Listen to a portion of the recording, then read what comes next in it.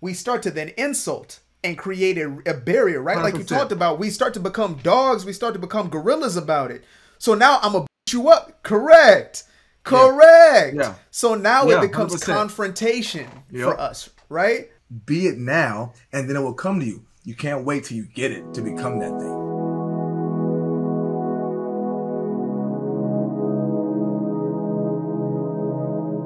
DNA of Greatness podcast. DNA of Greatness. We want to welcome you guys to the DNA of Greatness podcast. I am your host, Aquarius Wave, and this is your master teacher, Coach Bobby Bluford. Would you like to introduce yourself?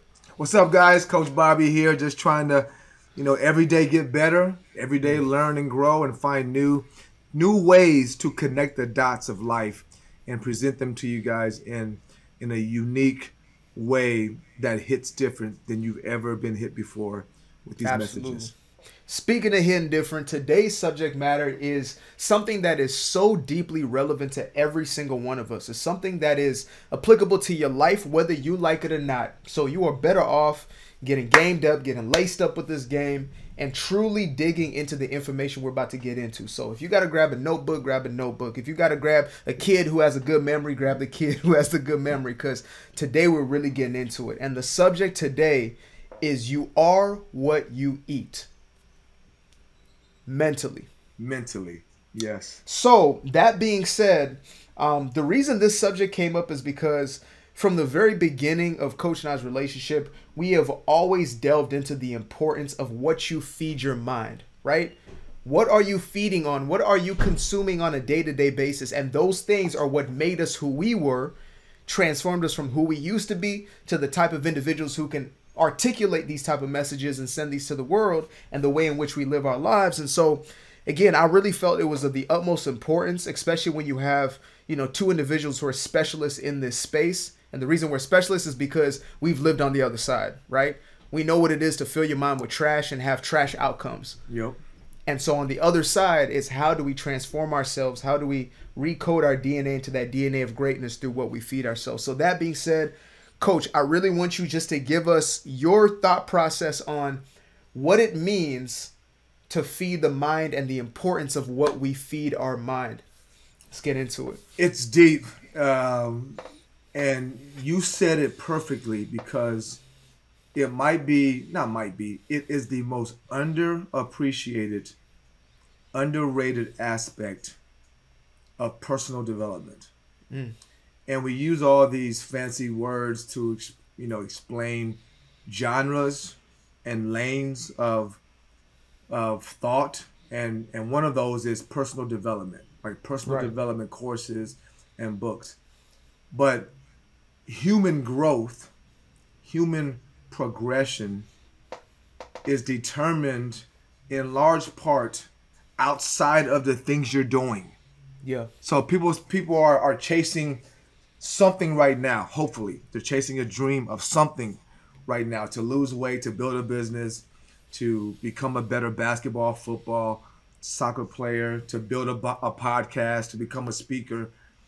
And we get so caught up in the development of the action items directly related to that pursuit. That's so good. Yet out of the 168 hours in a week, we are directly pursuing that thing via action items for a minute portion of it. Yeah. Right? So, for example, if I'm working out, trying to lose weight, and I'm eating right and doing meal prep, trying to make sure I have a strategy for how I eat. An aggressive person like me, who's really into it, might commit 3 hours total a day to that. Yeah. Right? The workout might be an hour and a half, 2 hours if you're an aggressive person. The meal prep in aggregate might break down to an hour a day, 7 hours a week of meal prep, which is a lot. But let's say you crazy about it. That's still only 21 hours out of the 168 that you are directly actionable or actioning toward that dream or vision.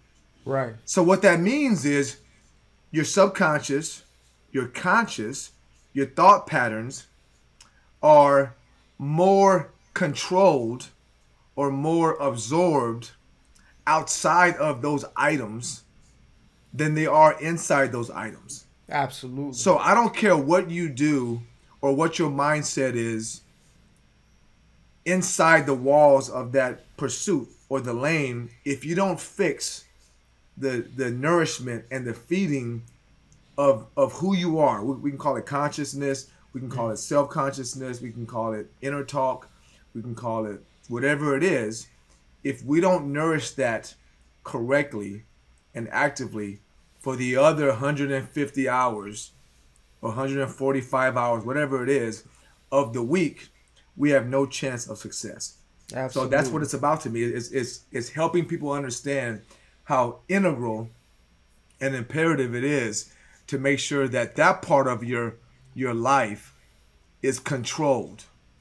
So right? I wanted to use an analogy, which is it's real, right? It's a real life example, but right now in analogy form, which is they talk about you can out-train a bad diet, right? Yep. So what you're basically saying, bringing it into this context, is you can do all the working out that you want to do, right, in those 2 to 3 hours a day. But if you leave that gym or you leave that training session or wherever you are that, you know, you're getting your physical taken care of, if you step into a kitchen, you step into that pantry, you step into that store, and the first thing you grab for are those snacks that you know you're not supposed to be eating or something that's going to go against your overall goal, Exactly. You're basically just eliminating the work that you just did, right?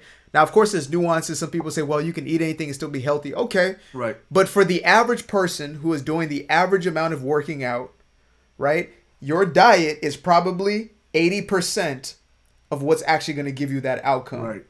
Right. And again, Coach can attest to this more than anybody else on this planet because he's been doing this for 40 years. Right. He's been able to keep this up to the age of 50 and look better than most 20-year-olds.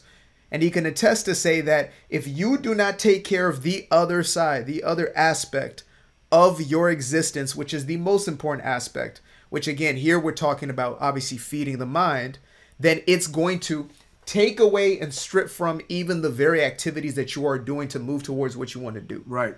Exactly. Right. And so yeah, I just that's wanted to point towards that. That's a good analogy because it's the exact same thing. Mm-hmm. Right. You can't outrun.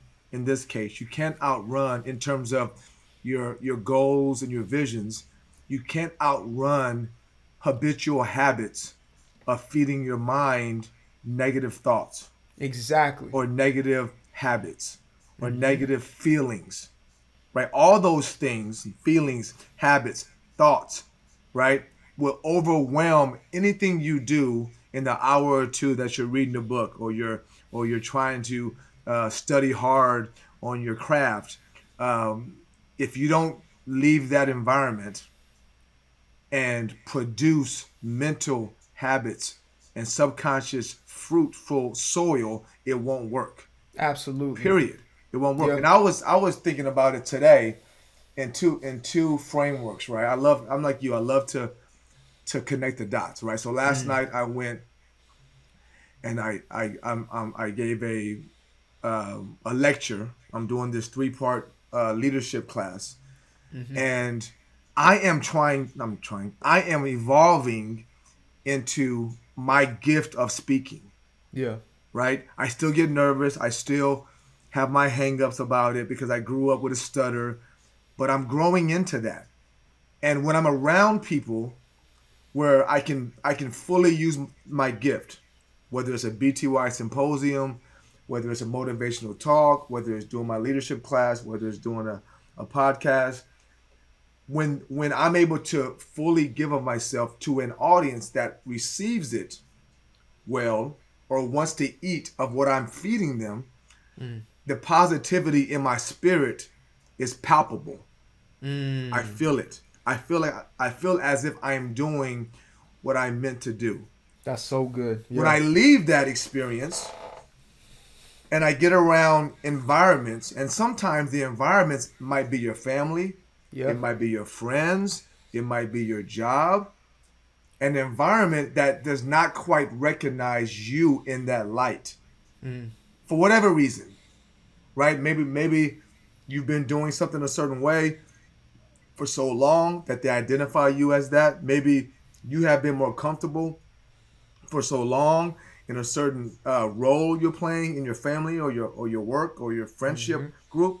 For whatever reason, when you get back into those comfortable settings, right, that part of you that you're trying to outgrow speaks up and speaks louder and louder and louder.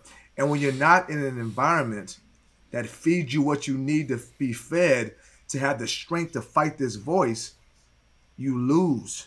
And so today I woke up and I went back into my current grind, which is training people, with fitness. And then later on, I'm going to go coach football players. And not all of them are receptive to this, to this version of Bobby that says you have to do all these other things right to make sure the workout works. Right. Or do all the other things right to make sure that football player in you comes out. So when I get in that environment, all of a sudden I can't feel what it felt like last night. I can't feel what it felt like to be positive about who I am becoming. And you fall back into that old school of thought. I'm not good enough. Maybe I'm just a trainer. Maybe I'm all muscle and that's all I got. And without something to go to, without actively creating structure around the food you're feeding yourself, like a podcast, like reading, like turning the TV off, doing motivational work, like doing whatever you need to do to make sure that that feeling that you need to move forward is still there, is imperative. Because if you don't do that, you fall back into the habits and you can't fight that voice that pulls all of us back. So I want to get into this, but first I just want to, as a disclaimer for our audience, whether or not you are feeding your mind consciously, your mind is feeding on something, right? I'm going to let that be known. Yep. Now, for a majority of us, we are subconsciously feeding on information that is inherently creating a destructive or toxic environment within ourselves, and therefore we manifest a life that is destructive and toxic on the external. Right? So some individuals think to themselves, well, I'm fine. I'll just be on neutral. Oh, that's so serious. Why do I always got to listen to these, audio books and these speakers, this, that, and the third? I'll just do me, right? I'll chill out. Guess what? There is no chill out.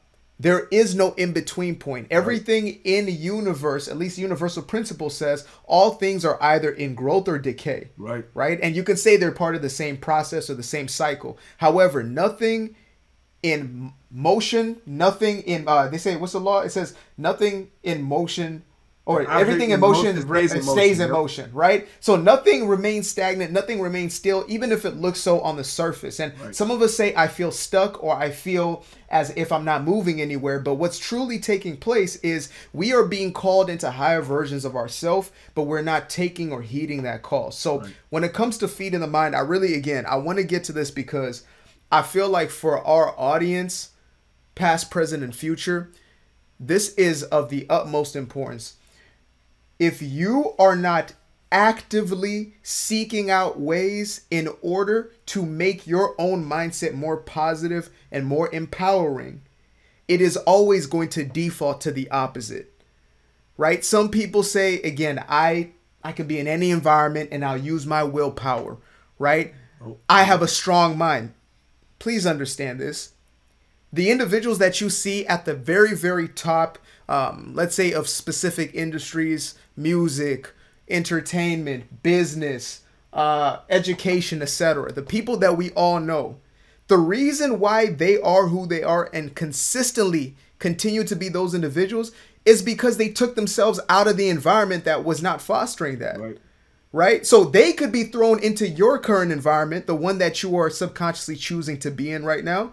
And if they spent enough time in that environment, they will come back to that old way. 100%. That's why you see these rappers, etc., falling off as soon as they go back to the hood. What is that?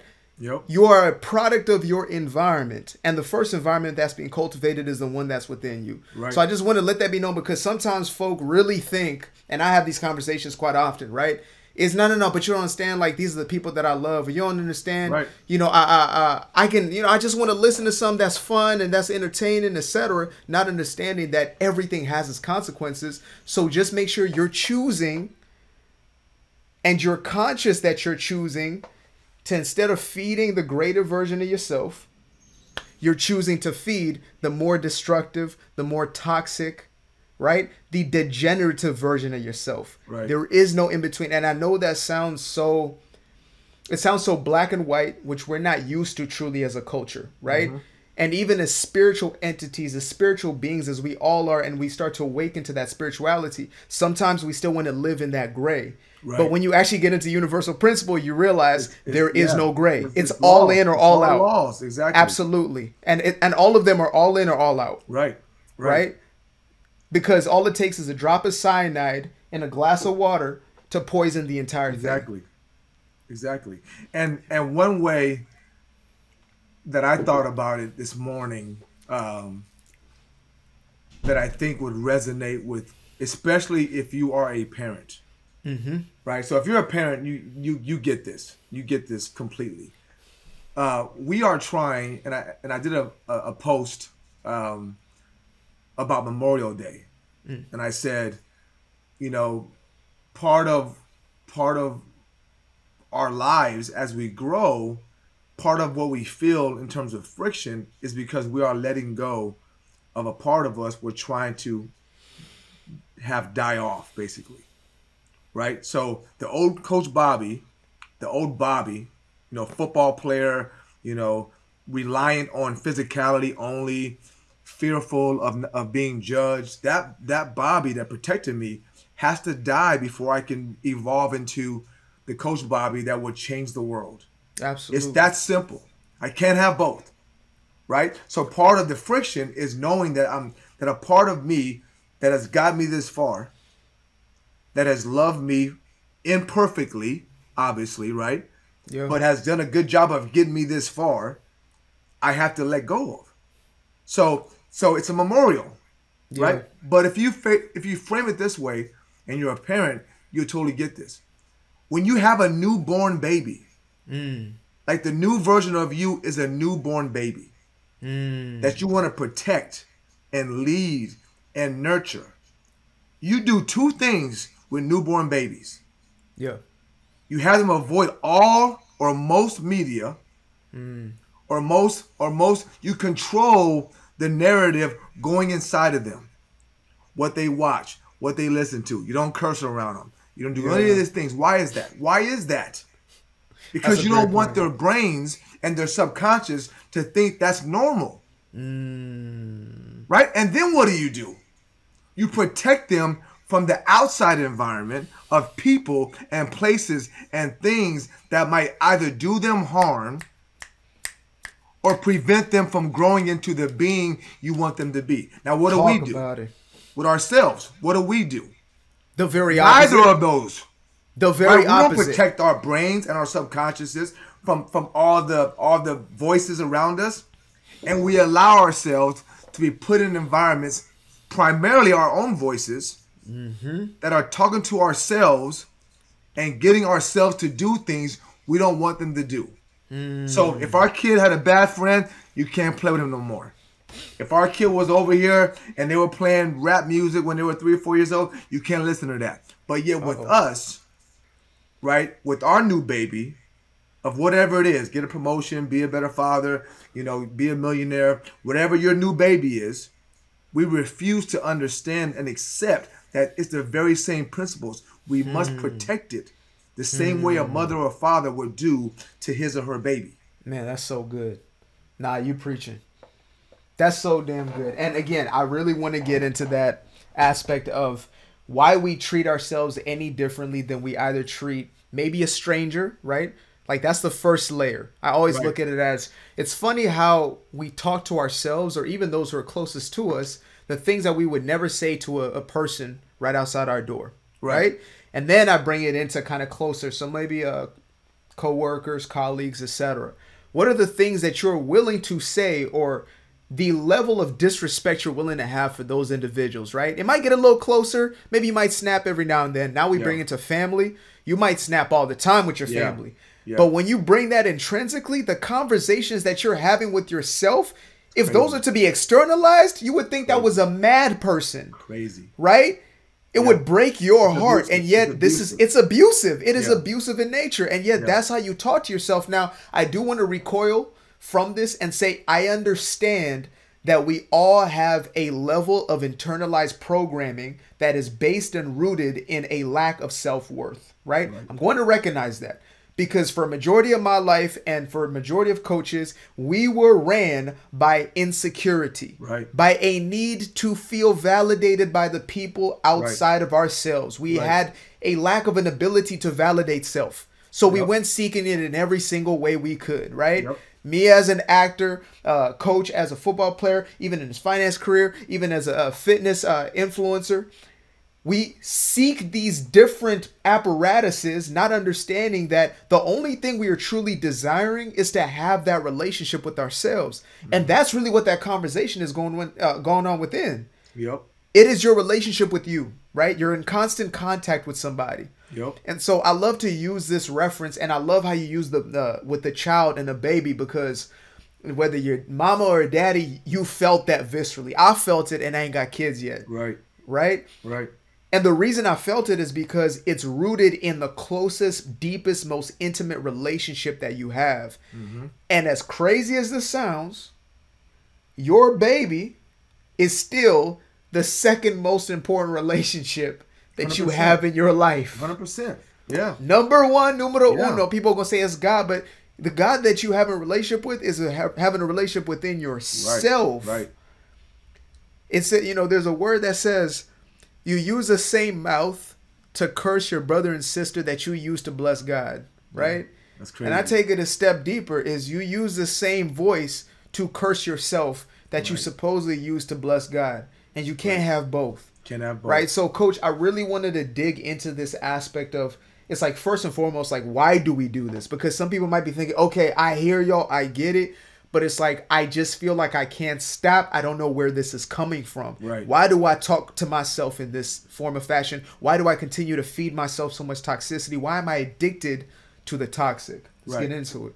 Without claiming to be a psychologist or a psychiatrist. Closest thing to it, if not better. But I've studied, I've learned, I've gone through therapy before. So I kind of get some of the nuances to it. The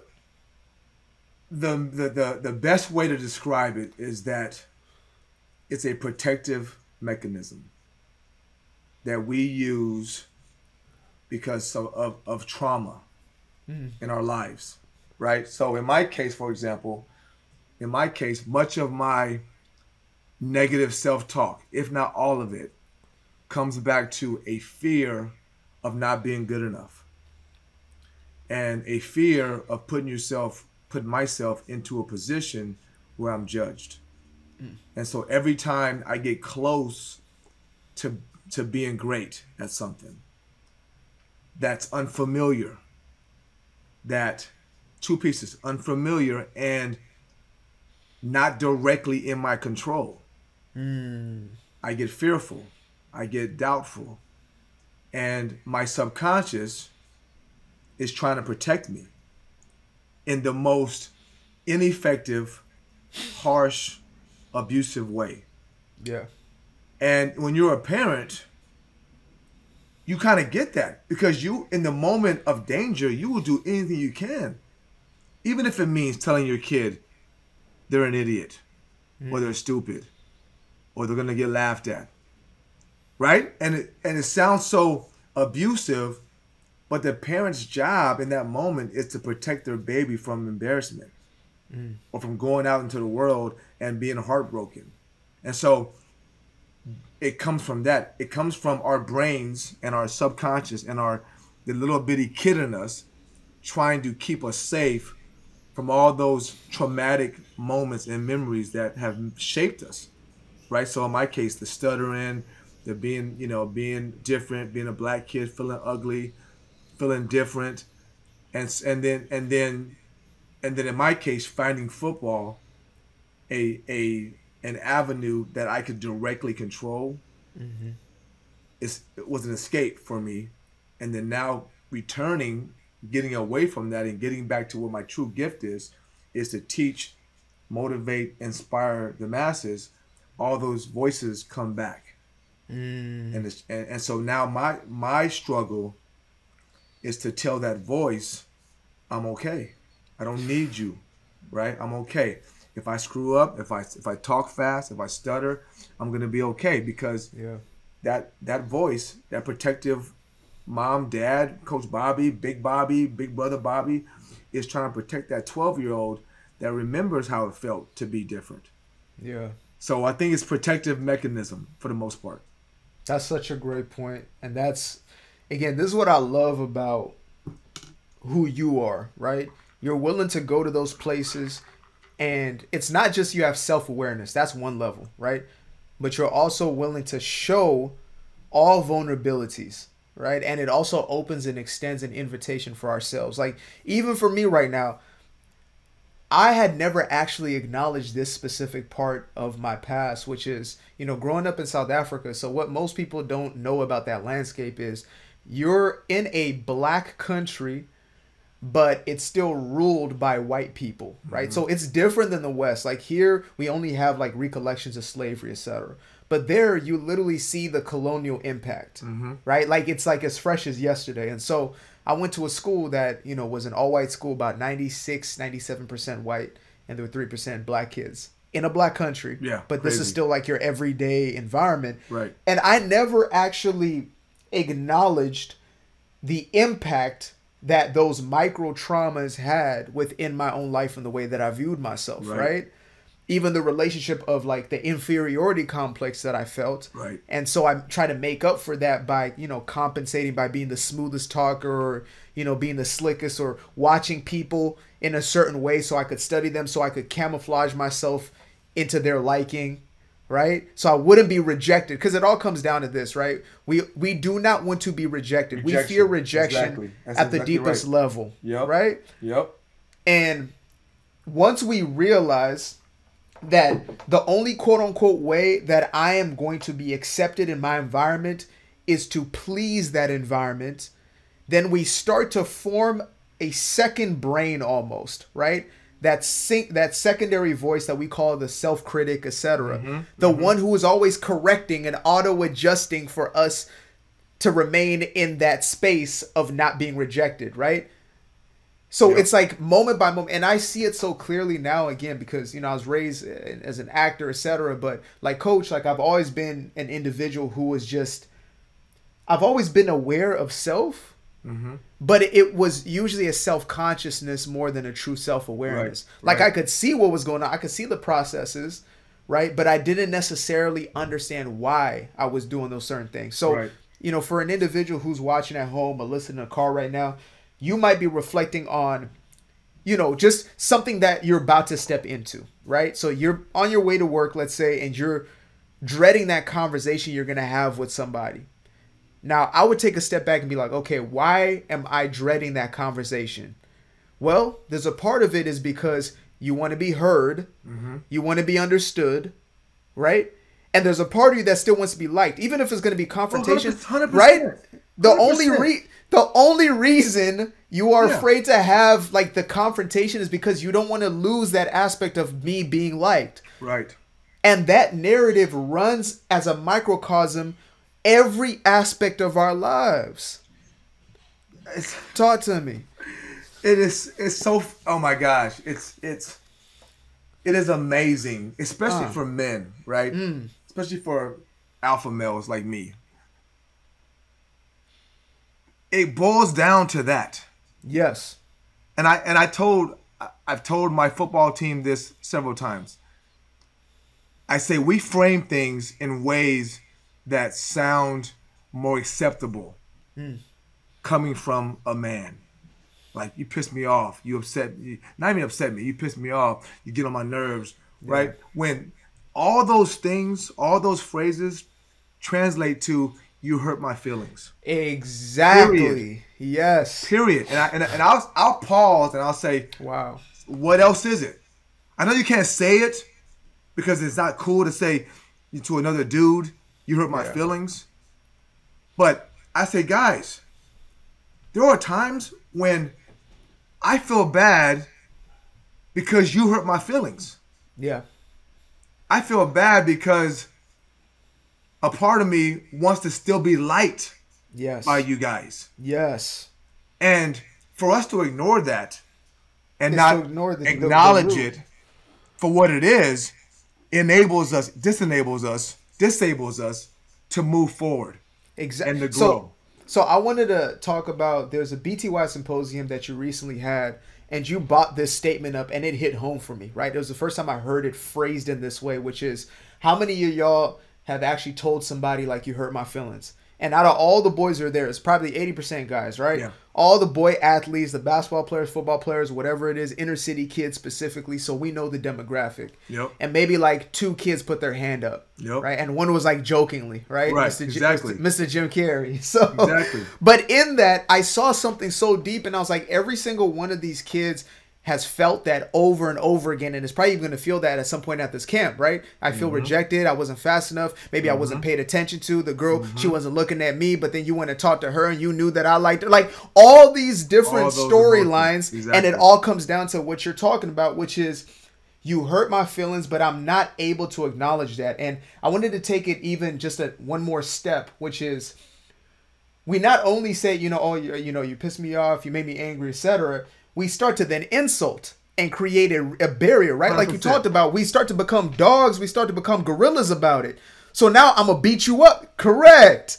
Yeah. So now it becomes 100%. Confrontation for us, right? And this isn't necessarily just to say this is a male thing, but you usually see this in the male demographic. Right. There's 2 things that happen. Number 1 is there's an outward aggression, and number 2 is there's an internalized aggression. Right? So there's a guy named Dr. Gabor Mate, who is one of the foremost true doctors in the space of, like, I believe this is, I don't even like to call it holistic or anything because that discredits it. True healing, right? He came from the traditional surgery, homeopathic medicine. Like homeopathic, exactly, quote unquote modern medicine, Western medicine, right? I don't want to just say modern because it's very specific. Yeah, no, you're right. Yep. The medical industry. Yeah. And now he's come out and said, what causes every chronic disease is stemmed in childhood trauma. Yep. All. Not some. And this is research based. Right. And he says his industry fails to look at the research and implement it because, there's many vested interests, etc. Right? And some just simply don't know. Right. So the reason I bring him up is this. So he says, again, the core of these things are childhood trauma, but more specifically, it's when these traumas are not processed and worked through in a conducive way to yourself. So he says 70 to 80% of autoimmune diseases are found within the female demographic. And that's interesting because autoimmune is when your immune system fights itself. Yeah. Right? So it's an internalized anger if you really think about it. You're basically fighting yourself. Yep. Whereas when you find men, you find the heart attacks, the strokes, etc. These outward expressions. That's true. You find that within men. Right. Now, again, I'm bringing this up because obviously there's going to be people listening to this who've gone through things and might have never gotten answers. Like, here are your answers. I'm not the doctor. You can go look him up yourself and you will find bodies of research that back everything he's talking about, bar for bar, right? But the reason I bring this up is because we see some of these things play on the surface and we don't take any measure to get deeper into them, right? Right. We're taught to fear the emotion, to suppress the emotion. Negative emotions are bad, so always look to get to the good emotion, right? Right. And so what happens with that is when you have feelings of anger, feelings of resentment, feelings of bitterness, what you do is because they're not expressed in a healthy way, which like Coach is saying, you hurt my feelings, communication, right? Yeah. Letting these things be known, what happens is they're going to do one of 2 things. They're going to cannibalize on you, or they're going to become outward expressions that are going to end how many of us in jail? Right. How many of us in a graveyard somewhere who didn't have to be? How many of us getting kicked out of job from job opportunity and always finding ourselves down on our luck? Like this is having real life consequences. So what we're talking about today, folks, we're just now getting into it. It's gonna be a 2-hour podcast, like you said, Unc. But I really like. I always feel this need to express. It's like how dire the actual situation is, because sometimes we sugarcoat it. This episode of the DNA of Greatness podcast is brought to you by the BTY Symposium. The BTY Symposium is an immersive workshop aimed at getting the student athletes the tools they need to achieve their ultimate dreams. Whether a one-day or multiple-day format, the symposiums provide an all-inclusive environment that nourishes athletes physically, mentally, and emotionally. Now back to the show. I mean, we study it, right? You and I study this stuff, right? And there's great people out there like Dr. Dispenza and even Dr. Attia from more of a health standpoint. But and I forgot what, I think it might be the human eye. Human eye / brain, but I know there's an animal that the vision or what they see is actually upside down, and their brain flips the picture. So what? Yes. So I'll research it and I'll put a link on the podcast commentary. But yeah, an animal, I believe it's humans. Actually, the visual that your eye transmits is actually upside down, and our brain flips it, or the animal's brain flips it. I say that because there really is no reality in our world other than what we create. Wow. And if that eyeball flipping thing was too much for you, to all the listeners and viewers, then I'll frame it this way. How can a woman who is a little bit chunkier, maybe a little thicker, right? How can that woman be completely happy in this neighborhood, this environment, this culture, and feel sexy and attractive, but yet over here in this culture, this environment, this demographic, be depressed and on the verge of killing herself? Wow. Right? So my point of all that is all the things that we go through, all the things that traumatize us, begin to put on us a stamp of what reality is. Right? And unless we find ways to literally create our own reality, we succumb to a continuation of that same programming. Right? Because there really is no underlying desired body type other than what we created. Absolutely. I mean, women in the 40s and 50s body types, right, were much different than they are now, the desired body type. Right. And they'll be different whenever. Right? I always tell the story. Like, six-pack abs on a man wasn't attractive until recently. Almost definitely. Probably like the last 20 years. Most definitely. You know what I mean? So it's like, it would have looked strange. That. Yeah. We created that, right? So why then can we not understand that maybe individually we're creating a reality that's A, not true, B, that might be harming us, and most importantly, C, that in an instance we could change. This is a beautiful segue, a beautiful segue right back. No, absolutely. So again, what then paints that reality, right? What molds and shifts and crafts what we see as truth.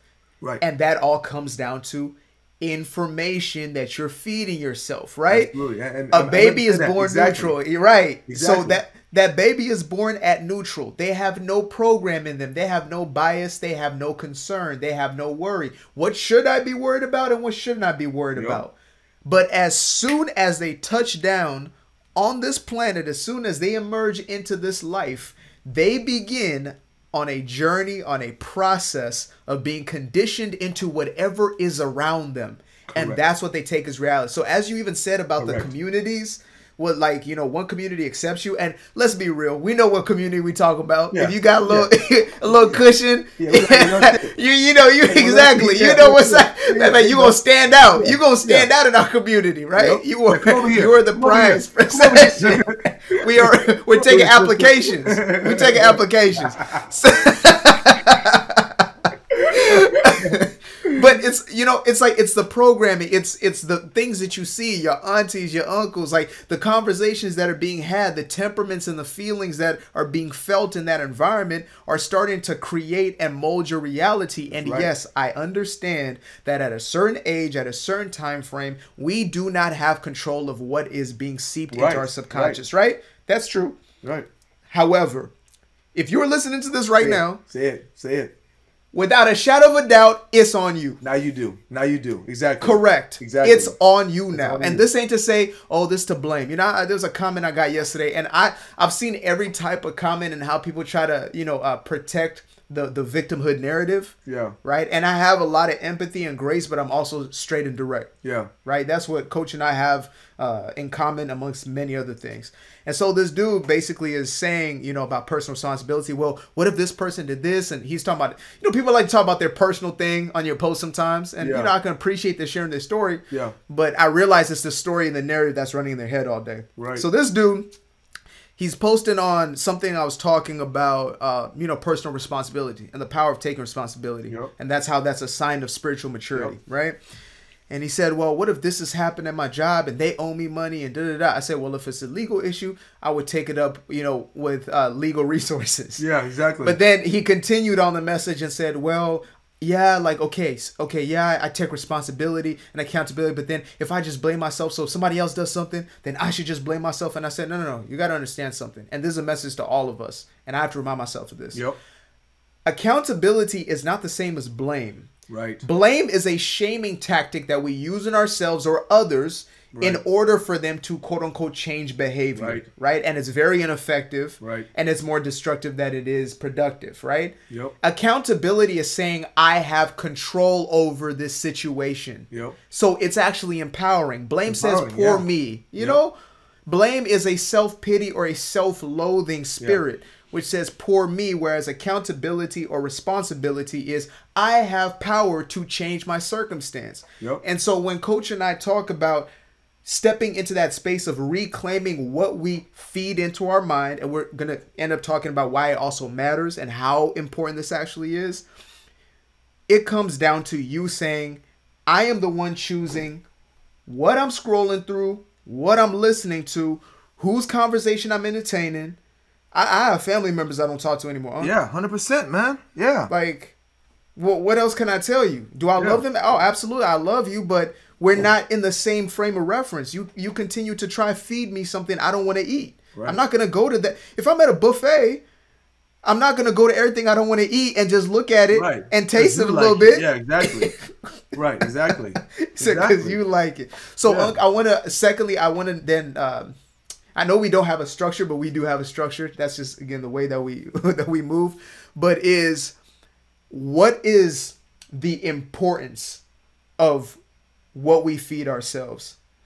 And if you need me to go a little more nuanced in that question, I will. Yeah, a little bit. Okay, so an example. Most people say that you are what you eat, as in food, right? Mm-hmm.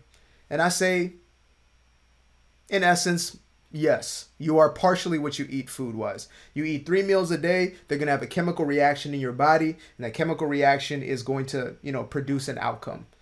However, we also have 60 to 80,000 thoughts in a day. Yes. That have a chemical reaction on the body. So which one do you think would be more powerful, right? So therefore, it's like some people are saying, well, you know, it's the food that I'm eating, or I don't know, like, what other excuses, but there's thousands of excuses out there. I just haven't used them on myself for so long now. Yeah, exactly. Because I can't live with it. But it's like reverting to, no, it's not that, it's this. Right. Right? That's what I really want to get to. Like, no, it's not those external things. It's what's in your mind. I told my class last night, it was a class on leadership, but it's all the same. Right? All this stuff is the same. So I went over my 5 steps to greatness with them. From a leadership perspective, but I told them in this same context. I said, you have to become that thing you want to become, right? And I think you and I said it in our last podcast, right? You have to become it. And what that means is the in between time, and in between time, like the old song. You have to. There's two pieces to it. So, step one of the 5 steps to greatness is want, right? Which mirrors and matches the desire step, which is in Think and Grow Rich. Step 1 in Think and Grow Rich. But that is a matter of energy and a matter of emotion. So when I say you have to want something to get it, you gotta want to be lean. You gotta want a Division I scholarship. You gotta want to be a millionaire. You gotta want it. All these vague, ambiguous terms, right? Right. What that means is your spirit and your soul emotes based on what you're thinking about. Right? So for some of us, there's a natural and inherited desire. Right? I use the example of my son plays Pop Warner football, and they played a team in from Oakland, and these kids were like just whooped our butt, aggressive, like, and the parents saw them, our parents saw them as being mean and aggressive, and I said, no, what happens is this morning that kid right there that just laid out your son had to walk over 4 or 5 brothers, right, in a roach infested 1-bedroom room. Borrow his brother's cleats to come play. So when he sees you come up in your Suburban with your new cleats, his emotion is a lot different. His desire to go to the NFL is a lot different than your son who just says he wants to. That's a great point. Right? Wow. And so he or she inherited that desire. And the want is in his soul, in his spirit. Right? So what happens is, in between time, the emotion you feel connected to your vision has a feeling to it. So if you want to be impactful, you want to build a business, you want to lose 50 pounds, you're feeding yourself emotions and thoughts that make you feel good about that. So according to quantum physics and law of attraction, the universe sends you more things. Right, it sends you more things that match that vibration, which makes you think about it more, which is a snowball effect. Which, oh my God, how'd you get fit, Coach Bobby? I don't know. It happened, right? No, it didn't happen. It happened because I felt good when I thought about it. So, in order for us to feed ourselves the right things, they have to number one. They have to be things that make us feel good about that thing. So now, does the movie do that? Does this music do that? Does this conversation in this relationship do that? Do these things make me feel good about wanting to be a lawyer? Or wanting to be 50 pounds lighter? Or wanting to be a speaker? In my case, again, I left last night feeling tremendous about my ability to teach people and motivate people at all levels. These are all grown-ups, right? Today, I come into my old environment, which is dying. I'm birthing a new Coach Bobby, and they're not as receptive. So now I'm looking at myself like, man, I kind of suck at this thing. Wow. Like, these guys don't even listen to me. Like, am I just a trainer? Am I just this? So now I'm feeding myself some things that are not good. Now, some of us have an environment like that, a job, a spouse, a best friend who we're either stuck with or we have to do for now, right? So I have to do that for now. But I can't complain about it and say, well, I'm stuck in this environment. They don't appreciate me. They don't see me as a manager yet or whatever. And then leave that environment and spend the next 2, 3, 4 hours of time I could be spending catching up on my watering of my soil and spending that time freely, openly choosing not to feed myself the right stuff. I have to, please continue. I have to show you this. I didn't know when it was going to become relevant, but it's relevant right now. And it's a quote that was said by an individual named Myron Golden, who's probably my favorite person when it comes to like the sales space, etc. But he's like a pastor, right? You know, he's your everyday deacon, and he's somebody that I highly recommend any and everybody go listen to. He's an OG. His name is Myron Golden. Older black dude with a big white beard. I've definitely sent you one of his videos before. Yeah, I've seen him. Yeah. So the quote is, "Stop playing at the things that you want other people to think you're serious about." Oh, snap. Yeah. That... Stop playing at the things that you want other people to think you're serious about. So just like you said, Unc, is you're complaining about how it's not showing up in different ways, right? How the people around you, like me with my family, at a certain point I was thinking, man, like, does my pops not see my gift? Does he not see this in me? But then it's like, bruh, you're not in that room filming podcasts and filming shows and filming this and filming that. You're not putting anything out there for them to see. Right. And even sometimes I am guilty of this as anybody else. And I also have an understanding that sometimes you will have people around you who are simply too insecure to support your dream and your vision. Exactly. I get that. Right. However, there are some people who are only going to be activated once you become exactly what you're talking about. Yep. And that becoming is not an external becoming, but what's going on within you. That's right. Point blank. That's right. So I want to get back to something that you were saying, Unc, about, and by the way, anybody thinks Unc, I'm not talking about like this type of Unc, I'm talking about Uncle. Just in case you're wondering about Unc. But there's something that you were saying before as far as like when you're doing something, right? You have like the training you're doing, meal prepping, etc. So let's say you're doing that for, like you said, 15 hours that week, but out of the 168, it's only 15 hours. Yep. Not only that, but during those 15 hours that you're doing the preparation or the action item, you are also having thoughts. Yes. You are also experiencing emotions connected to those thoughts. Yep. So if I'm at the gym and the whole time I'm thinking to myself, man, I'm never going to get butt. Man, this ain't never going to work. Man, I'm telling you right now, this is probably a waste of time. If that's my thought process all day, then I'm not going to be activated in a way that's going to give me results. And this is a real life situation for me. There was years, you know this, there were times I started avoiding your workouts because I simply did not believe I could get buff. That was the God honest truth, right? Even at times I would see myself in the mirror kind of getting bigger. I couldn't identify with that person. But what I identified with was, man, I'm just a skinny dude, and, you know, it takes so much to gain weight. And even people outside of me were starting to affirm my subconscious belief. Yeah, you know, people who are skinnier like you, man, you can't keep food down. Yeah, and then, you're right, I can't keep food down. I would be going along with that narrative in my head, and then that was the result. And for the first time ever, starting a year and a half ago, which was like December 2021, till right now is the first time I've ever not stopped going to the gym, and I put on more muscle mass than I ever had before. Right? I ain't looking like Unc yet, but like compared to what I was, I put on 12 to 15 pounds of muscle in a year and a half of muscle, and consistently, and will consistently grow that and develop that. But again, it's not about the muscle. It's because the conversations I'm having with myself when I'm in there are absolutely shifted. I'm not the same person. And so again, we're trying to go into new activities while being the same person. Can I go? Please. Can I go? Please. This episode of the DNA of Greatness podcast is brought to you by the BTY Symposium.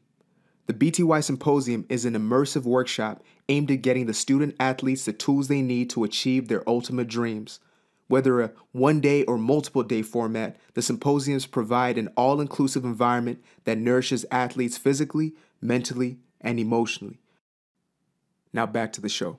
That's exactly what I was going to say. So what happens is you have to do like small steps. Not small, that sounds wrong.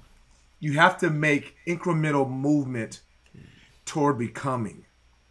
And I would argue, like seriously argue, after having spent, as you said, 4+ decades doing this thing, I would argue that the incremental steps you make away from the lane you're in, and I'll explain what that means in a minute, are as not as important, or I'll argue that they are more important.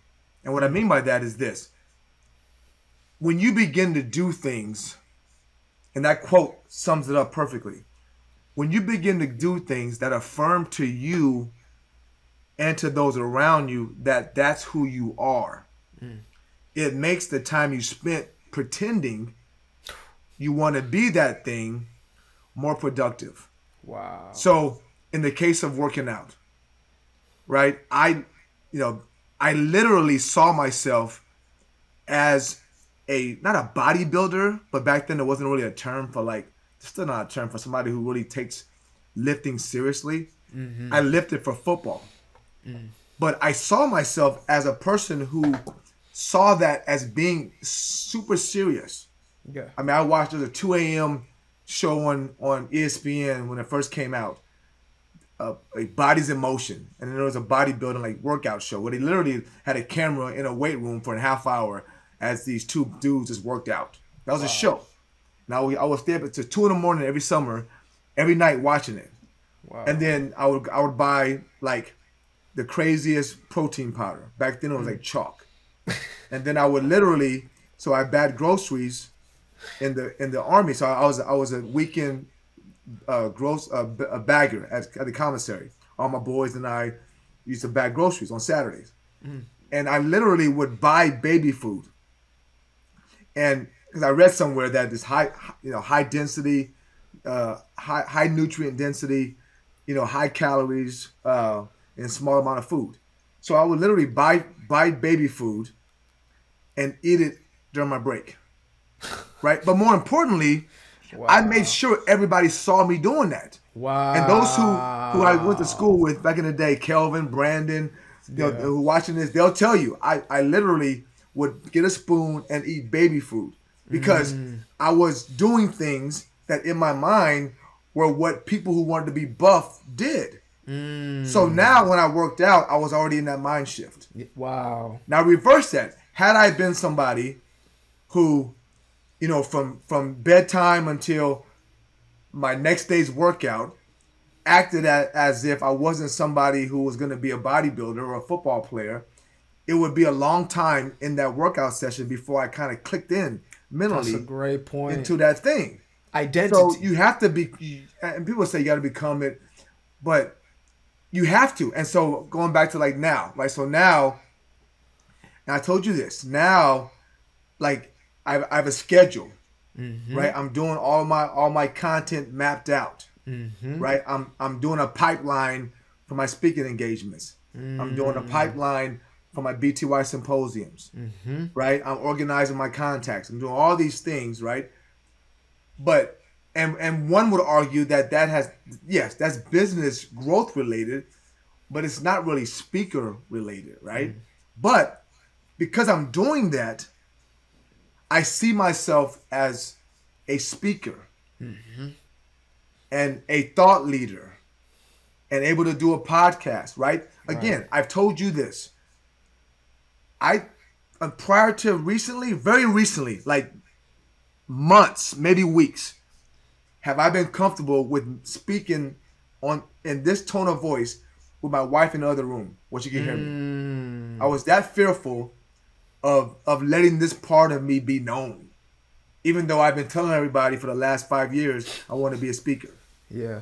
Right? So, but all those small things I'm doing, right? Remind my soul that I'm serious about it. Remind the world I'm serious about it. So guess what? Now things come to me. Exactly. Ideas come to me. People come to me. Opportunities come to me. Because I've done the work in the other 150 hours outside of the podcast, the lives, the events that I speak at. Because I'm living as a speaker more so when I'm not speaking than even when I'm speaking. Exactly. And until you do that, you won't become. So this is a perfect rerouting into what we're actually talking about here, which is the concept of the self-image. or the self-identity. Yep. What do you see yourself as, right? Because if we really get down to it, I understand you've tried positive thinking, but it doesn't work. It doesn't work because the person who is having that positive conversation is not established yet, right? Yeah. It's like you're layering the positive over what you truly believe. Yeah. And so there's a book, Psycho-Cybernetics. I recommend this to everybody on the planet. I think it should be part of our curriculum. It is my personal Bible when it comes to personal development, right? And it's actually everybody else's. It's like the foremost criteria. Now, Psycho-Cybernetics is a very, very simple concept, even though it has a complex name. It's basically, cybernetic is like a mechanism that's used, let's say, in a thermostat, which regulates temperature, right? So if you put on 70, if it gets higher than 70, the thermostat will come back to 70, right? Or the air conditioning system will come back to 70. Yeah. And if it gets lower than 70, then the heater will kick in to get it back to 70. Yep. That's a cybernetic. So all of us have a cybernetic, and that is called our self-image, right? So you have an individual, and this is a real story, where there was a young lady who was like some anomaly. She was all over the news, etc. And basically she was wasting away. Like her body was literally in a place where it's cannibalizing itself because she was starving herself. Yet she believed she was overweight. Yeah. And she was 86, 87 pounds, right? Maybe 5'7", 5'8". And so the news anchor says, you know, do you not see that, 87 pounds, like that's very skinny? And, logic kicked in for a second. She said, yeah. But then immediately the self-concept kicked in and she looked in the mirror and said, but I'm fat. And if I have another meal, like I'm going to blow up. So this individual might have had stories all of her life of how fat she was, how big she was, how obese, how she should always watch, her weight, etc. Whatever messaging she got. Or maybe it was a form of, let's say, subconscious rebellion towards her upbringing, etc. Whatever it was, there's an image in her head of her being big. Right. So it doesn't matter what she did to herself physically, she stayed in that state. Right. Now, the reason I bring this up is because all of us are operating from a self-image. Yes. There is an image you have of yourself that everything else is regulated. Yes. The beliefs that you have are on top of that self-image, which then creates the thoughts that you have on a regular basis and the emotions, right? Yep. And I've always been the type of individual to say, I want to get to the root of something, because if I get to the root, then everything else takes care of itself. Yep. And I, me and Coach have been doing this, like, personal development for years. Him obviously more than myself. And I have always felt like there was something missing, because I tried to change the way I think, right? To change the way I feel, to do these practices, these hacks, these techniques. And it just seemed like I was going in circles until I realized you're taking care of things on a surface level. But it's like the person who is doing these things must change. So we think to ourselves, man, I gotta get my quota. I gotta get my numbers up in sales, or man, I gotta be a better mom. I gotta do things different.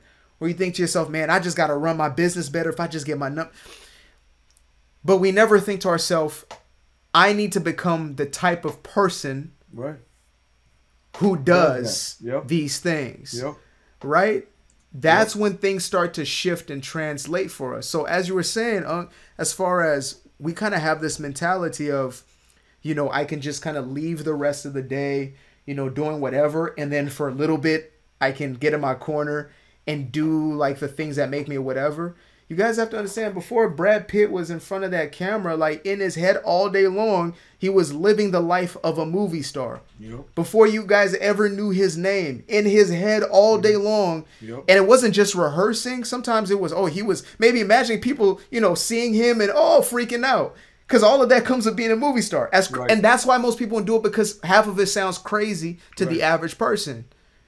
For me, literally sitting here and calculating down to the penny of how much revenue that Unc and I are bringing in, per podcast, per piece of content, etc., what the numbers are looking like, etc. You might be looking and saying, man, your podcast only got 50 views on it last week. Man, your shorts only got 1,000 views. That's the difference. Yeah. It's because I am actually now walking in that. When before, it was just, I'm going to record a video, and then for the rest of the day, man, I don't even think I was that good, man. I don't even know. And that while I'm recording the video, I mean, I guess it's going to work, but probably not. It's probably just going to get 50 like last time, right? So, I say all this to say this, and this is one of the most impassioned subjects I have in life. which is we have to start truly seeing how we see ourselves. And that's where we start to make the change, right? Yes. So, you are a perfect example in so many ways, but I love fitness because it's kind of galvanizing, like everybody can relate to it. Where was the shift in you when you became the skinny kid to the buff person, and what did that look like? Yeah, so there's so many dimensions that relate directly to what you're talking about. I love taking notes, guys. So, what podcast do you know where the hosts are willing to sit there and as they go take notes and continue the journey? No, that's different. That's why you're different. Exactly. That's why you're different. Period. So James Clear wrote a book called Atomic Habits, and that very subject of outcome-based, process-based, and identity-based habit change or behavior change was addressed. And in that book, as we're saying to you guys, no real change happens unless it's identity-based. Yeah. Unless you become the person who does things that will lead you to the thing you want. Right? So what does a football player do? Not, I want to be a football player. Yeah. And so a part of me kind of always knew that, right? At my core, I kind of knew that it wasn't going to be a diet or a workout program. I had to become the thing. And I tell a story about for years, I was skinny and couldn't gain weight. And I would lift and I would, eat like crazy. And I wouldn't get bigger. And part of it was the reverse of what you're talking about with that young lady.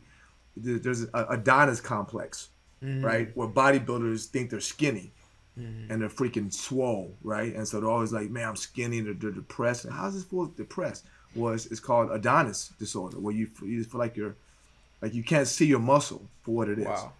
So I wasn't that bad, but for the longest time, I just couldn't even see any growth whatsoever, even though there was growth. But I identified as a football player, and part of being a football player was doing the things that would eventually make me bigger. So I became the person who just worked at the craft because that's what football players do. Yeah. And because I did that, and finally after years let go of the desire to have a condition based on my work. So I love that process unconditionally, right? Only then did I begin to see the benefits, and pretty quickly. Like by college, I was like, you know what? It is what it is. I'm skinny. I'm out train these fools. And two things happened. I began to get more feedback from the real world that told me I was getting bigger, even though I couldn't see it. And then once I let go of this need to have, a condition based on it, things came to me, right? But it's crazy because you do become like wrapped up into what your subconscious has been telling you your whole life. Because now it's happening again. Now it's like, what would you be if you didn't have muscles? Right? So it's almost the inverse. It's the inverse. So now it's like, are you a speaker, or are you just a pretty good speaker for how you look? Wow, that's deep. And the same was in finance. When I was in finance for 10 years, I was living a triple world because I didn't feel super smart or super qualified to be a chief financial officer, even though I was. But I knew I was pretty good for a buff dude. Right? And then I would literally go to the gym after work or during lunchtime in my suit, and I would make sure I wore a suit because I felt big, but not super big, but pretty big for a CFO. So it's like I didn't feel totally comfortable or confident in either world, but because I had the other part of me, it felt good. So now I'm like, it's the same thing. My identity has been this alpha male who's passionate, semi-aggressive, and now I'm like, is that why they like me as a speaker? Because I'm so different than the other ones, or am I a good speaker? Wow. And so now I have to reframe that and recreate my self-identity and make it more based on my content and my character and what I say as opposed to how I look. Because even though I'll always, be cognizant and health conscious, at some point I'm going to be too old to rely solely on my muscles. You know what I mean? So I have to be okay with creating a new identity, or at least relying upon the reality of what I am, which is somebody who speaks well and happens to have muscle. So number one, I had to write this down because this got to be a podcast episode all by itself. The Adonis complex. That's the first time I've heard that said. Adonis complex. And that is such a powerful, macrocosm for this entire thing of all of us see ourselves as something, right? Or we don't see, I believe we all have an Adonis complex when it comes to every achievement in our life. Yeah. We don't see the small wins. We don't see the big wins as what they truly are, right? One of my most reiterated statement to anybody in my comment section on Instagram is make sure to celebrate yourself. And it's almost a reminder for myself. Absolutely. We're not trained to or taught to. We're told that your celebration must be external. And if it's coming from within, then that's arrogance, that's cockiness, that's conceit, right? So it's really us unlearning that and relearning. But getting into what you just said, this is so, so, so powerful. Which is, there is, like you said, there is a memorial you're going to have for the old version, right? Mm-hmm. There's truly a grieving process for the old identity. Yeah. This is where my empathy kicks in. Yeah. When I started having the deepest level of empathy for people and their change is when I realized how damn hard it is for me to change any habit that I have. Yeah. Any habit.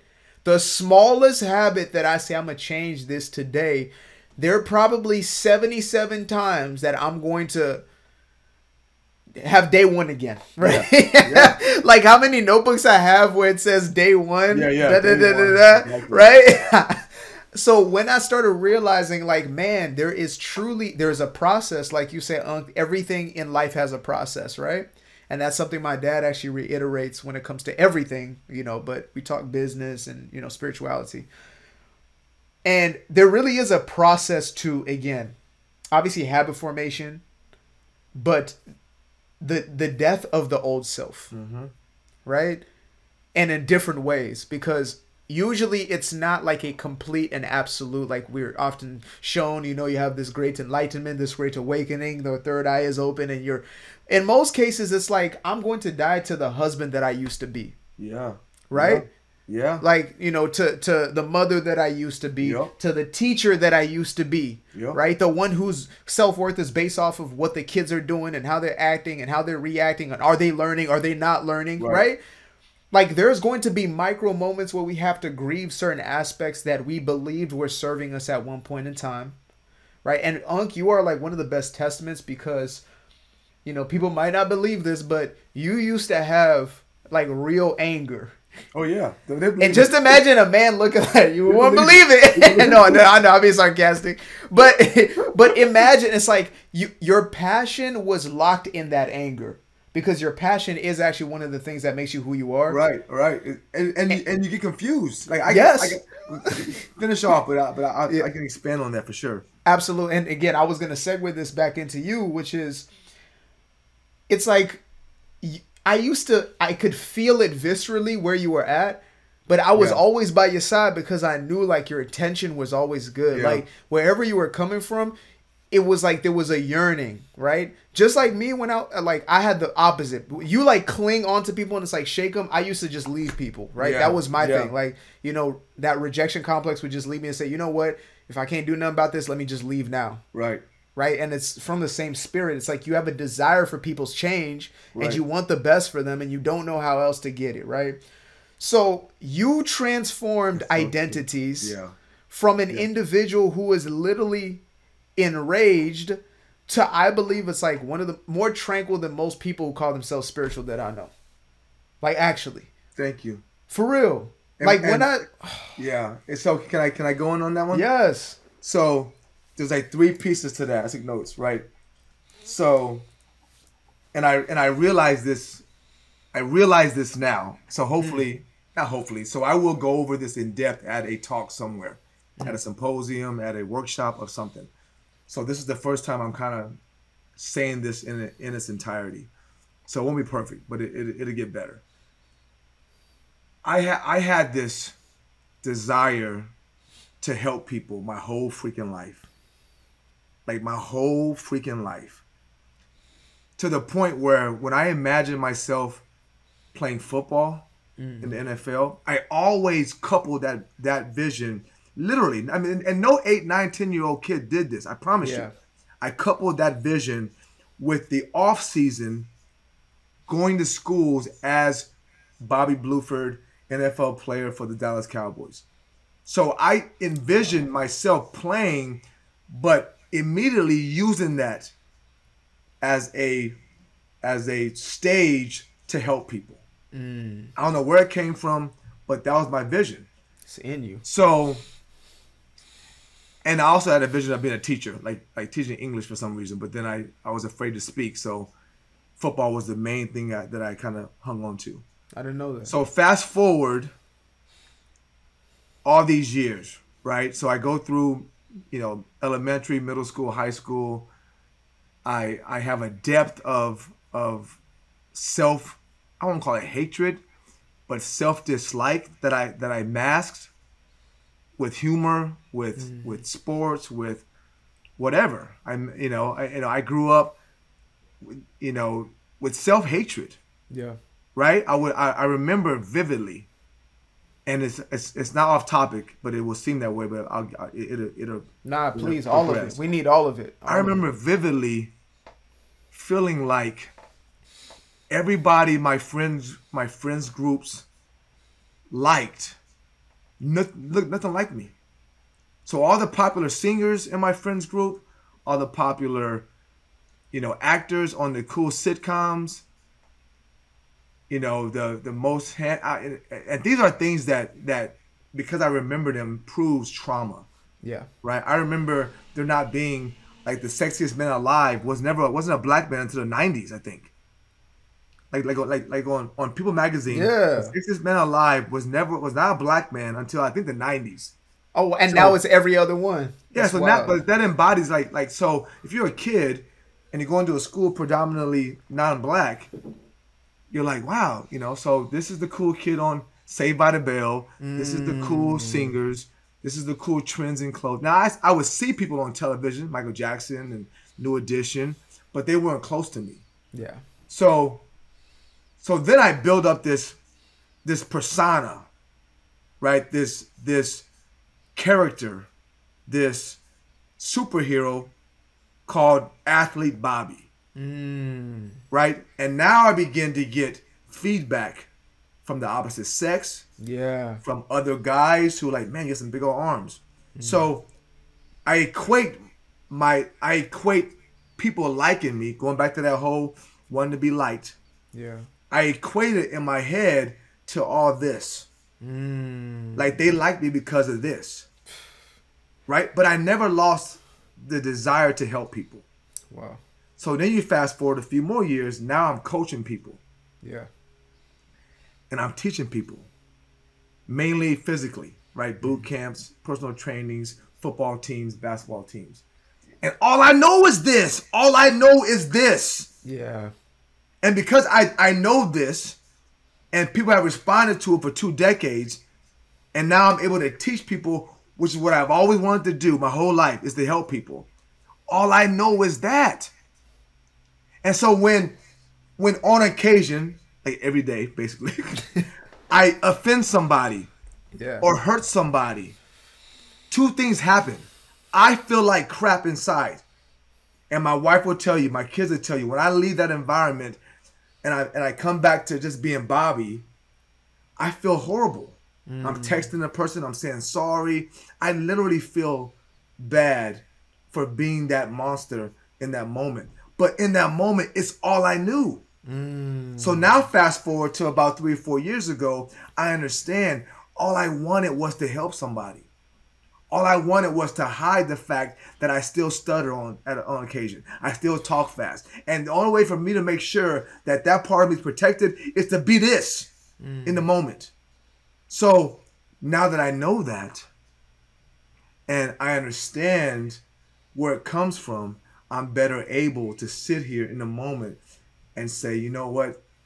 I'm hurt by Wow. you guys not listening. I'm hurt by the fact that I can't get through to you. I'm hurt by the fact that, so I'm able to compartmentalize it much better. So what people see now as this converted soul is really somebody who's just understanding kind of what I was going through in my transformation, in my growth, and coming to a place now where I'm further removed from needing that protective layer of aggression and muscle, and I'm just going back to the kid who was just afraid and scared, and now I'm okay admitting it. Wow. You know what I mean? You were protecting that child. Yeah, still am sometimes, but that's where it came from. It's me protecting that child and being upset at you because I'm trying to teach you the best way. I'm getting kind of teary-eyed. The best way I know how. And so I'm sorry for doing that, but right now it's the best way I know how. Oh my. You know what I mean? Nah, there are moments, and there's thousands of them, like already in the first 3 episodes. I'm just like, everybody needs this. But what you just said right now, I think is going to free more people than you can even imagine. I just saw a mother in my head right now, for real. Yeah. I just saw a mother who heard that, and she was finally able to come to terms with herself, and she's going to eventually be able to forgive herself. Yeah. You for have how to. she taught to her child, and how because all she was doing was trying to help that child. Yeah. The best way she knows how. And that was the best way. Yeah. Yeah. And I don't know what. But real fast. But like you said earlier, like a baby has no choice. Like, I'm adult enough to understand. Yeah. What I did was lay more trauma on somebody else. Yeah. And all I could do, or not all I can do, but what I chose to do is, so what? Now what? Now what are you going to do to fix it? I get it. Whatever, Bobby. I get it. You stuttered. I get it. You were a black kid with a messed up Jerry curl that was trying. I get it. But now what are you going to do about it? Yeah. So now going back to our topic. So now in those moments, I resort to my identity. Yeah.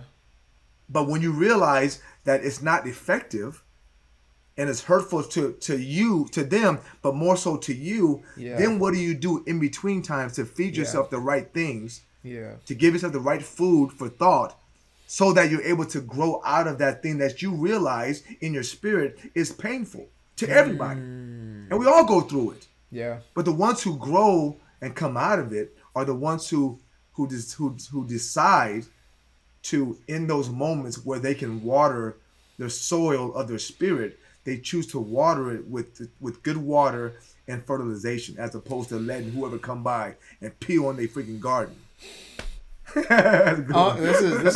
This turned into a therapy session for me, because I'm serious. Because, so they say, well, I don't know who they is. Sometimes we just be like, I know, right? They. But said that. But so. But there's this, I guess, this phrase, which is, the only true apology is repentance, and repentance is changed behavior, right? Yes. And so even for me, because whenever we talk, the audience, anybody who knows us, you're going to know this off top. If you don't know us, you're going to get to know this, is we don't speak from a pedestal. We don't speak from a soapbox. We speak right next to you, like a brother, right. Like a cousin, like we're with you in this. We are talking about us. Yes. Even when you say you, we're still talking to us, right? Yep. And so I see that reflection of the parts of me, the unhealed aspects of self that truly did cause more trauma in other people's lives. And this isn't a woe is me moment, but it's like a reflection and an acceptance of responsibility to say, you know what? I actually am having an impact on other people's lives due to the fact that I continue to choose not to feed my mind different information. Yes. Right? Yes. Because, I remember when I used to run around the streets and I was selling dope and all these kinds of things. And when I was riding in that car, making my deals and willing and dealing and running around and doing what I was doing, there was a theme music to selling dope. Now, at the time, it was Nipsey Hussle.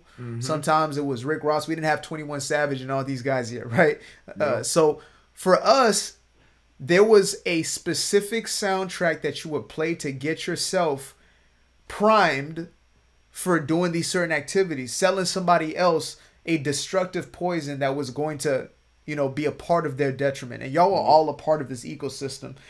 But I bring that up not to say, again, what a terrible person, etc. I've really come to terms and forgiven myself for a lot of that, and there's still some unpacking that has to be done. But the reason I bring it up is because we all have soundtracks and theme music to our life. Right. Now, it might not be Nipsey, it might not be Drake, it might not be music per se, but it might be the conversations that we're having and we're entertained. Do you know that the reason why you have stayed in a state of scarcity, of lack, a state of a lack of abundance is because of the conversations that you continue to have? And I'm talking to me. Yeah. Because there are things that I knew consciously that I should not be speaking on if I truly desire to be wealthy, right? If I desire wealth, what sense does it make for me to talk about how bad times are and how, the economy's going down and how the rich do this and how the rich do that? Yep. And when I really unpacked, I said the only reason I'm entertaining those conversations is because I want to be liked. Yeah. I want to be accepted. Yep. Yep. Right? And so, again, I bring up conversations because we undermine these and we don't put the necessary impact they have. But I have to reframe it and say, when you are a child, it is the conversations that are being had that are forming your reality. Right? Yep. So your belief may have come from, yes, what you're seeing, but there was a reiteration of words that were being spoken into your life by people that you trusted. That's 100%. Yep. And so when we find ourselves going from infancy to adolescence into adulthood, we continue to perpetuate certain conversations among one another. Yep. And those continue to paint our reality. Which and again, because is not real. Yeah, exactly. Yep. Again, is not real. A reality or personality is a personal reality. Right. Right? Yep. I love these little etymology breakdowns. Your personality is your personal reality, which means, like Unc said, make sure you listen to it 10 more times in the beginning of this podcast, is that your reality is specifically your own perception. And that is painted by the stories you tell yourself, the beliefs that you've internalized, and the beliefs that you continue to perpetuate. Because we can talk this, but it's so much work, but it's so much program, but my mama did this, and my daddy said that, my grandmama did this, and I was raised in a foster home. I understand, I empathize with you 1000%. But I'm telling you right now, your beliefs are only staying your beliefs because you're allowing them. Right. They are guests in your home. And you have made that home a house, a home for those beliefs. Exactly. And they won't leave without your permission. And the effect that they are having... And they won't leave easily or quietly. No, of course. Of course. But again, because you fed them, you have nourished them, you have told them that this is the place that they reside and they could always come back to and feel safe, comfortable, at home, right? And again, I understand the reasons, but we really have to look at this. And sometimes, you and I, Unc, we do this subconsciously, but it's like to hit something on so many angles because something's going to hit. Something's going to resonate with you if it's not everything. These are never, unless you sit down and you itemize it and do a script, these things are always, they're never linear. If it were, it'd be easier to live life. It's always Absolutely. Convoluted and messy and twisted. So these things naturally take on, a path of their own, but it still comes back to you are what you eat, right? Your mind is what it eats, right? And the environment you give it, I frame it one way is that the more you put yourself, so you have two voices, right? You have you, the new baby, right? And you have this old roommate, right, that still lives there. the more you make the environment you're currently in, an environment is everything. It's where you're seated, Yeah. what you're seeing, Mm-hmm. what you're hearing, what you're feeling. Those are all environmental, Yeah. right? So the more comfortable that environment is for your roommate, the less likely he's gonna leave. That's so good. The more you make his bed for him and bring him a meal and make sure that the heat's at 72 in the house, he ain't going anywhere. So Wow. stop giving that voice comfort by doing the things that you know you don't want to be, but that he likes or she likes. You know what I mean? So That's so again, when I come good. back, away from, last night I was doing my talk and it was like I was good nervous, and then sandwiched between that and this, this was the other bookend of my progression was a podcast and a lecture, Mm. and in the middle was all the old stuff. And so the more Mm. I and this I almost cursed, and this fool felt comfortable. This voice felt Mm. comfortable in that. Like, yeah, man, you where you belong, Bobby. Just doing like burpees and push-ups and fitness stuff. You don't deserve to be. So it was too comfortable for him, but Wow. not for me. So Wow. we have to make it uncomfortable for that dude. you know? And for you, what is that discomfort? Because I have my own perception, but what is making that almost a hostile environment, right? Yeah. Inhibitable environment. I'll say that, not hostile, because we don't want to Right. obviously No, yeah, yeah. disintegrate. It's Like just there's it's aspects of uncomfortable. ourselves we're coming to accept, but Yeah. then in an acceptance, you say, "I no longer need you. Thank you Yeah. very much for your services." Right? Yeah. But it's the same as like they say your gut biome, right? When you're eating healthy and healthier food, your gut biome starts to change, and Right. that environment starts to shift. And so when you feed yourself something toxic again, there's going to be Yeah. a reaction to it. Yeah. Whereas if all you're eating is toxic food, your gut Yeah. biome is ready for it. Like, Yeah. that's exactly what you're saying with the roommate analogy. And so again, my personal question to you, Unc, is what do you do and are you doing in order for that environment to foster the true you as opposed to that old identity? Perfect question. And I'll use the food roommate analogy that we just talked about, Let's get into right, it. to bring it home, right? So here's the crux, right? So imagine me and my roommate is the old me, right? So we both like comfort, right? It's not just him, right? We both like how we've been living. We both like watching crazy movies and laughing and eating pizza. I decided to change, right? So I buy healthy food. I set my Apple Watch. I don't have one, but I set it to get more sleep. I tell myself I'm gonna watch more documentaries, all these things, right? So he becomes immediately uncomfortable. Cause like, dude, man, you changed. You Yep. changed, bro. You ain't the same Bobby, right? So if Forgot where I you came allow from. myself to give in to that voice, to him, I lose. The more I put myself in position where it's just him talking to me, I lose. So for me, what I must do is call my boy who's working out, leave in the Wow. morning right away, and say I'll be back to my roommate. Right? Do all these things in small doses so that when I come back from the workout or I get off the phone with my friend who's in New York and he or she's in great shape, now for the next 30 minutes I'm able to deal with this situation.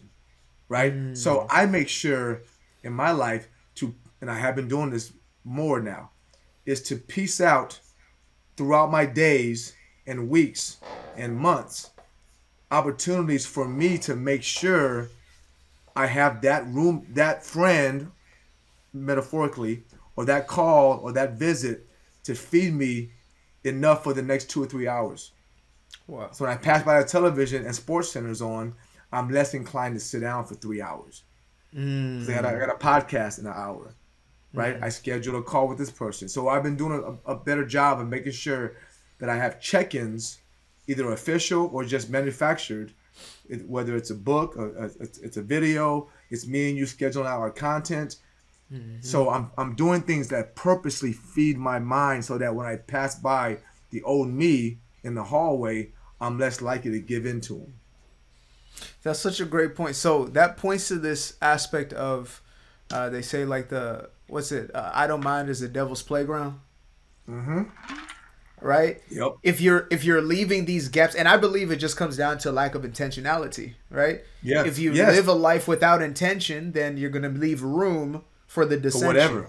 Can I get an amen from the ones in the back? You know what I mean? So amen. Yeah. So for me, I relate to that, and also I even see it on this side as, again, bringing it back to your consciousness or your state of mind is, again, I created a video about this, and it said overthinking is your superpower. And it's basically stop trying to get rid of your overthinking. It's not the thoughts that are a problem, it's the quality of those thoughts. Mm-hmm. So if you knew how to direct your thought process and your emotional capacity, again, it's like, why do we actually care about cutting off those old patterns and, the memories of the past? It's not the situation, it's the emotion that's still tied to it, right? Yes. So yes. It's like Joe Dispenza says, when you cut the emotional tie of the stories of the past, it becomes wisdom. Yes. Oh, right. That's a whole bar. That's a bar right there. I like that. That is a bar. Right. Yeah. So when you cut the emotional tie of the past, it becomes wisdom. Exactly. I love it. I love it. So for me, how I look at it is yes, I understand that it feels as if your thoughts are unregulated and your emotions are out of your control. But you got to this state by a simple process, and that process was repetition of stories, of thoughts, and ideas. And all it takes to shift your paradigm, like the way that you perceive life, is to have a contradicting and stronger story, right? Stronger, yes. That's backed by obviously the 5 steps of greatness, which is you have to have that want, that burning desire, and there has to be like the belief that you're cultivating. Yes. But belief is cultivated actually by that process, which is repetition. Right? You believe what is repeated to you over and over and over again. That's why TV exists. It's called television programming for a reason. They just want to repeat messages to you until it becomes a part of your consciousness, until it becomes a truth for you. And you start to exhibit those characteristics and attract that to you, right? Right. Yep. So when it comes to, this process of how do I shift my identity, most people, again, they don't get the result that they're looking for. And I need to stop saying most people, because it creates like a subconscious, like some people, but all people have the capacity to do it. We all do, right?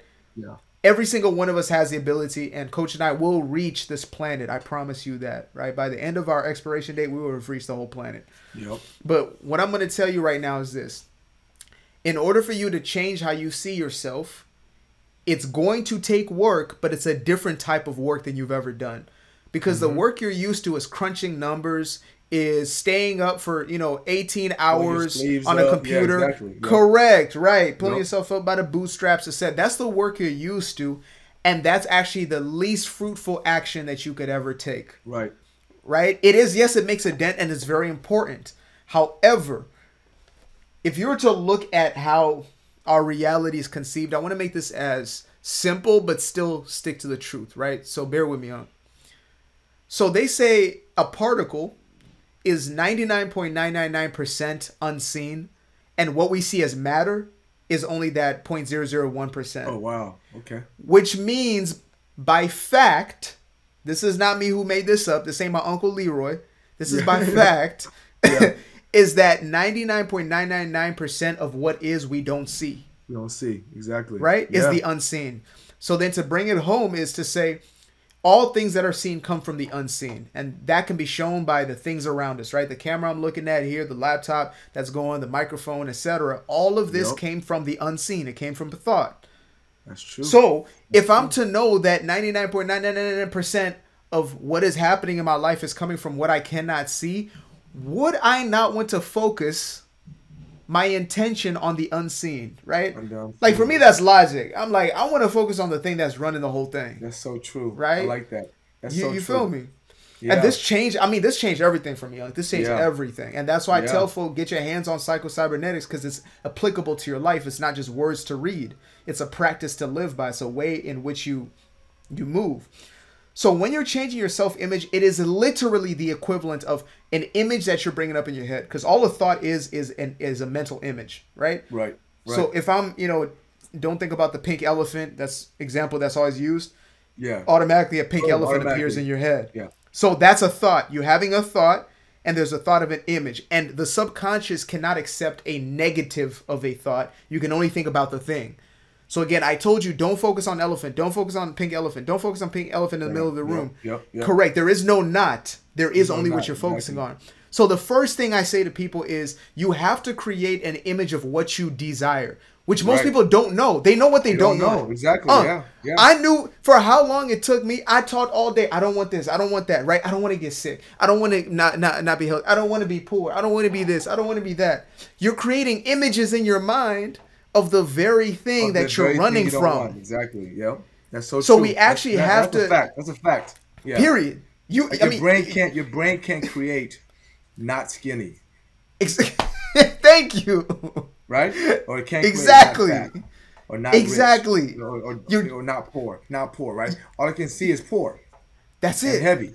Right. Yeah, exactly. Yeah. So with the 5 steps of greatness, again, that want, which is that burning desire, right, has to be the first thing, because that's what's going to lead you to actually create a new image for yourself. Yes. I don't play. I got notebooks literally written with my life story in them. Yes. Of creating new images, because if you don't know what wealth looks like, you got to go visit wealth. You got to go smell it. You got a phone where you consume stuff and you know about stuff you ain't even seen before. You've never come into contact. Yes. You got all kind of penguins and you ain't never been to the ice caps, right? Yeah. So you can as easily look up. Look, I'm not making this up. I can show you right now. I said I want that apartment in. I'm not gonna say the place, but I'll let folks know. And I said, oh, this is the apartment I want next. This the one. Oh, $4,200. Done. It's mine. Period. But before last night, I didn't even have images on my phone of the place. But yet I'm saying I want it. Yeah. No, you don't. That's so real. You like the idea of it. Yeah, exactly. So for me, it's like, I got pictures of Coach Bobby, so I'm like, I want muscles, right? Seriously though, it's like you say you want something, then what is the image that you're implanting into your mind? What are the ideas you're implanting? There has to be something to replace it. There's scripture that says when a demon leaves the house, when you kick a demon out, 7 are gonna come back. Right now, I'm not talking physically, but metaphysically. Think about it. When you kick one bad habit out and you don't replace that habit with a new, better habit, what happens? You're going to start binging. You're going to start doing crazy stuff now. Now it wasn't just a cupcake. Now you're scrolling through some stuff you ain't supposed to be looking at. With the cupcake. With cupcake. Because you had no replacement. So consolidating all of that, right, as we're in this last segment or last part of our segment, is you really have to take this as serious as anything you've ever taken before. And if it matters enough to you, you're going to do it automatically. That's the thing. Yes. Like, if you're really in that place, I was too desperate. I was so sick and tired of being sick and tired. I was done. Like, I said, I no longer want to look happy. I want to be happy. Right. I don't want to look rich. I want to be wealthy. Like, I said, I'm done looking the part or acting the part. Like, Right. I need the answer. And as soon as I ask that true, genuine question is, okay, are you willing to create a new image? Because that is what your entire body mechanism processing system is created to do. It's created to follow images. If I say, ooh, man, I'm going to get some ice cream after I listen to this, you already have an image in your head of you walking into the ice cream parlor, getting that ice cream, and that's what conjures that thing. So the same exact mechanism is what is used when we're going towards those goals and the aspirations that we have. Yes. Yeah. And the reason I had the same shift when what was it, a month or two ago after that symposium, we sat down and I had the same shift. I told myself that I was tired of being afraid to walk into my purpose and blaming the world and blaming my 12-year-old Bobby's flaws on it.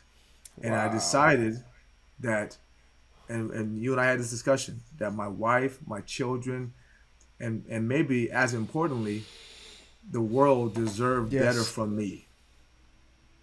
And so I literally would say, you know what, my identity is going to be based on my reality, Yeah. which is I am a former scared, stuttering kid who covered it up with football and muscle, who Mm. now has understood what he did and is willing to let all of that go and change the world.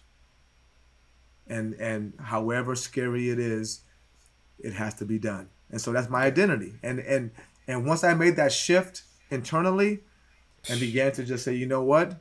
Let's live it. Let's live my reality. All of Mm. it. All of it. The good, Yeah. the bad, the Yeah. warts, the all of Yeah. it. And once you do that, it's a freeing feeling. It's um it's a lifting of the weight off the shoulders when you finally say, I don't have to be that anymore. You know what I mean? It's crazy. Yep.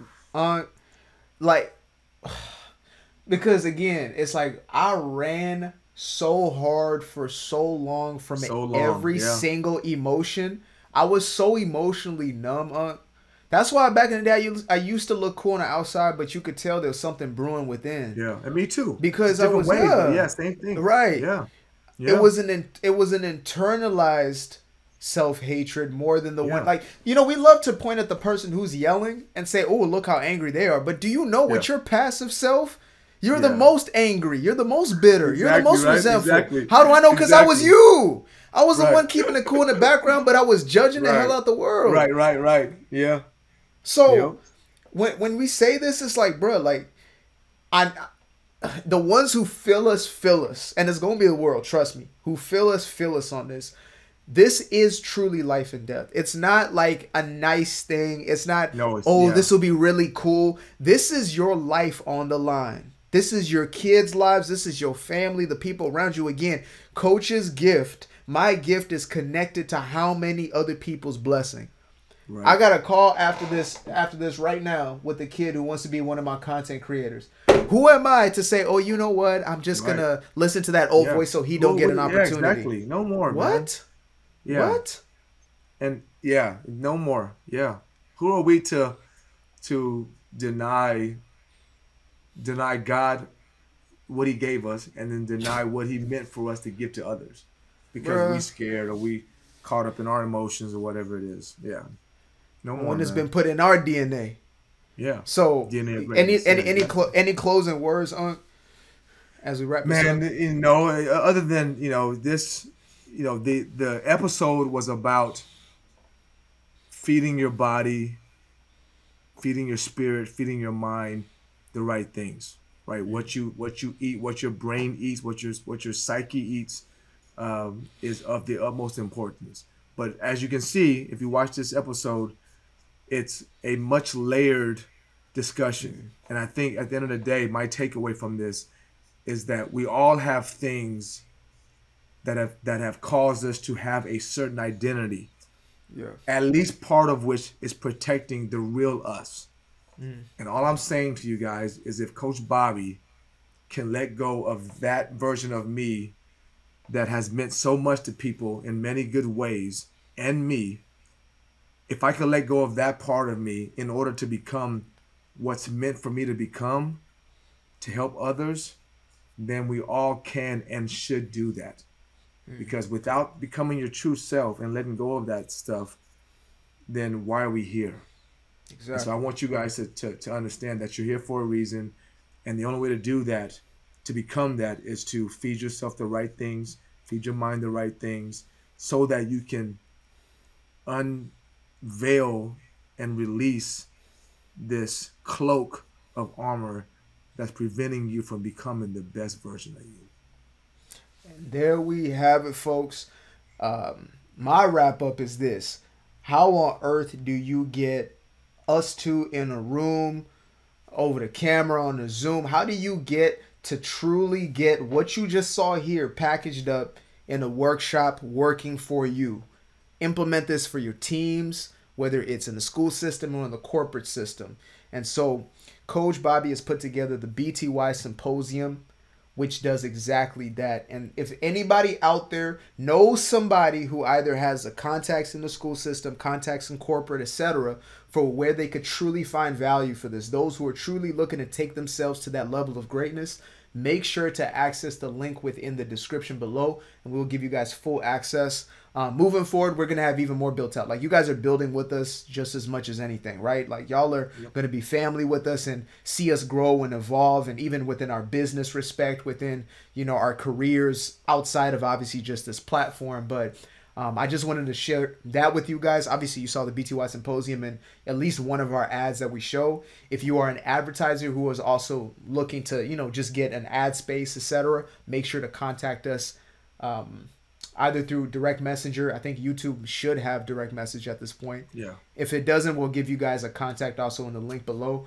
And let's get to it, man. Like, we're born to be great. We're born with the DNA of greatness. And it's our job to unlock and discover that aspect of ourselves. So we are here with you on that journey. Love you guys. Peace. Love you guys. Bye-bye. Be it now, and then it will come to you. You can't wait till you get it to become that thing.